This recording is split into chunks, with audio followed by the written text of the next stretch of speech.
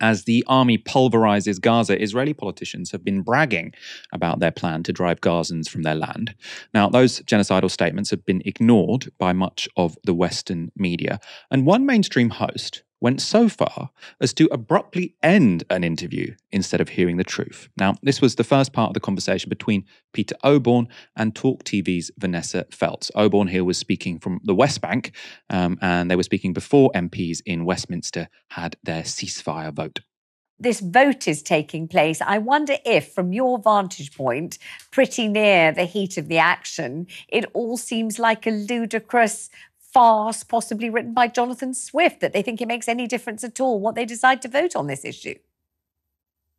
Do you know, it's completely the opposite. It's very mean.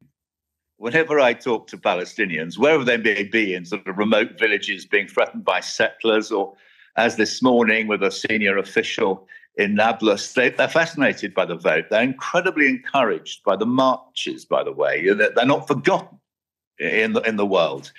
And so the way Britain votes today in Parliament does matter to them, although, of course, they are in despair, the Palestinians I speak to, at the position of the British government. They really find this extraordinary. They see it as Britain taking its leave, along with America, from the civilized world. That's how they see it. I thought that answer was really important because we've seen this all week, right?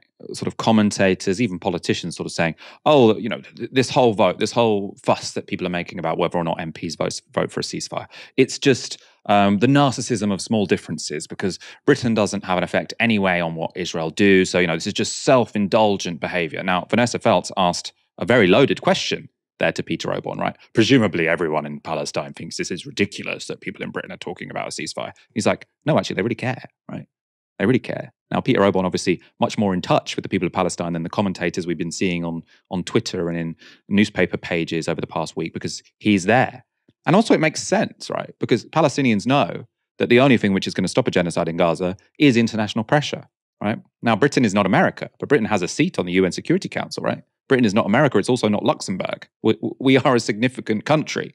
And if we had voted for a ceasefire, that would have made a real difference to the people of Gaza. I mean, I also think there's something a bit patronizing potentially about Vanessa Feltz's line of questioning, because on the one hand, you could say, oh, they don't care because, Britain is not significant enough. On the other, I think, surely they're just worried about where to get bread. They're not thinking about big political questions. No, Palestinians are very, very politically engaged, right? They've had to be.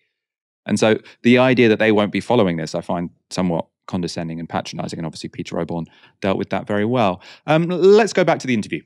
And would you like to explain why that is, why they see it that way?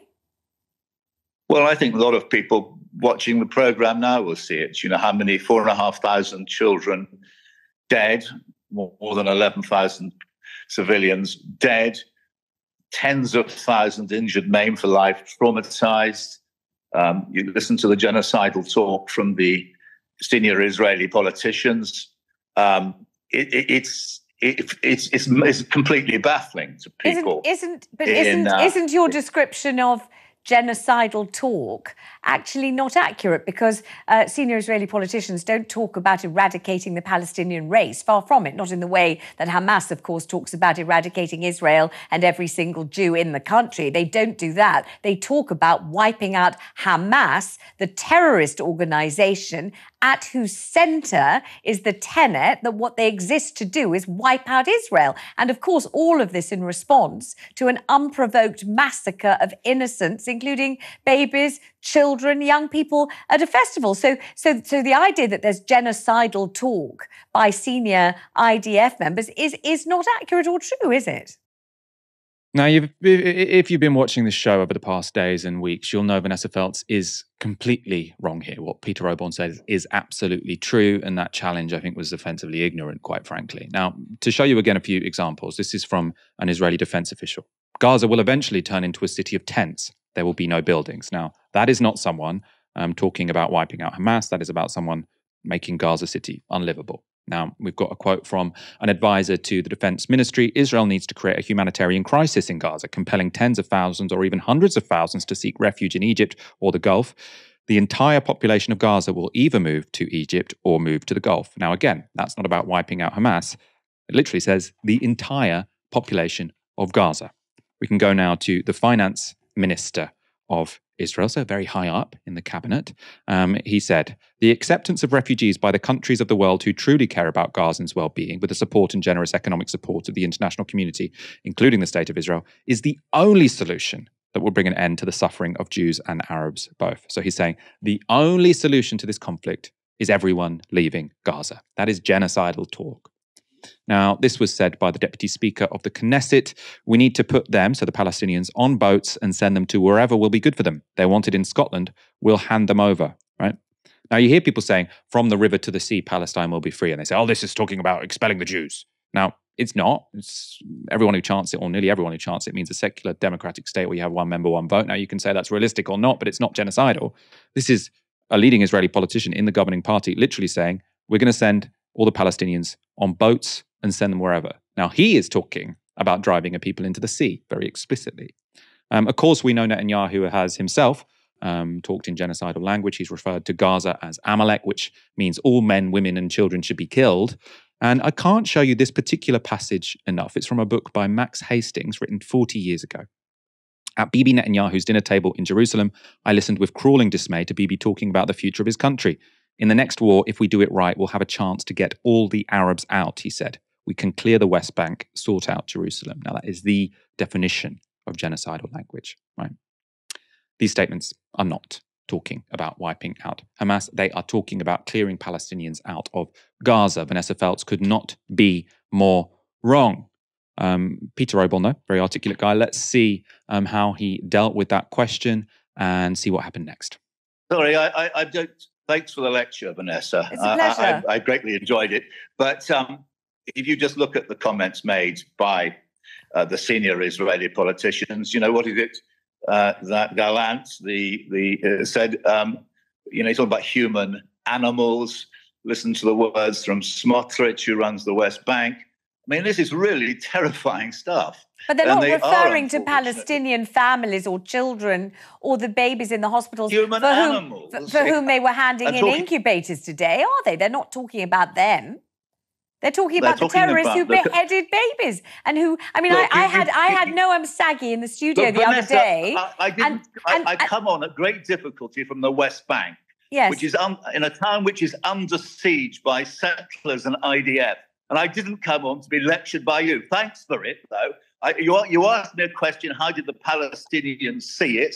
And I sought to give you an answer. I said that they were very interested in today's vote, but they were in despair about the government's position. And if you pay attention to the media, which you evidently don't, Vanessa Feltz, you will see there has been genocidal talk by Israeli politicians. I certainly do. I certainly do pay close attention to it. And thank you very much indeed for the lecture that you have given me, which I appreciate with as much alacrity and enthusiasm as you appreciate what you consider to be my interviewing you. However, I'm presenting the programme and I can't allow you to stand on any soapbox and give a diatribe without challenging you. That's my job. Were I not to do it, I'd have to take a milk round instead. Thank you so much, though, for joining us at great difficulty, and we won't detain you any longer because I realise that you've had to undergo various obstacles to join us, and we do appreciate it. Thank you so much. I mean, I thought that final point, thanks for your curiosity about what's going on in the West Bank, was very telling because, I mean, what Vanessa Feltz there displayed was an intense lack of curiosity, especially curiosity when it comes to things which might challenge her prior assumptions, right? So it's unsayable on Vanessa Feltz's show that Israeli politicians are using genocidal language. That was beyond the pale for her. Now, beyond the pale for her is apparently not Israeli politicians using genocidal language, because we know that's happened. If she's been following the news, as she says she has, we assume she must be aware of that. I mean, she's not following the news as much as we think she should, or she should if she's hosting that show, or if she's going to sort of give such a challenge to Peter Obel, who clearly knows a lot more about the situation than she does. And then he just gets cut off. Kieran, I thought that was kind of the height of unprofessionalism, but also interesting in terms of what you can and can't say on mainstream television at the moment. Indeed. Reflections on that. Well, I'll just speak generally, Michael. I mean, first of all, one doesn't need to read Max Hastings' book, though I'm sure it is, to find Netanyahu being very open about his genocidal and ethnic cleansing views of Palestinians. First, you can find him on YouTube in 1978 talking about how there are, quote, 22 Arab countries and all that would be required to make the world right again would be to expel the Palestinians and they be absorbed into those 22 Arab countries rather than creating a 23rd Arab country. All of the people that spend all of their time apologizing, being apologists for, to make that more clear, for Israel's behavior over the past 20, 25 years and before, are scrambling around to pick up the pieces. And I think that leads us now inexorably to genocide denial at this point in time. Yeah, I think very well put. And I thought, that was very embarrassing actually for Vanessa Feltz. I just think to sort of have your guest say something which is true and you be offended by it, so you kick them off the show is just somewhat unbelievable. Especially as you say, while something that looks a lot like a genocide is going on. Right, the stakes are very high here.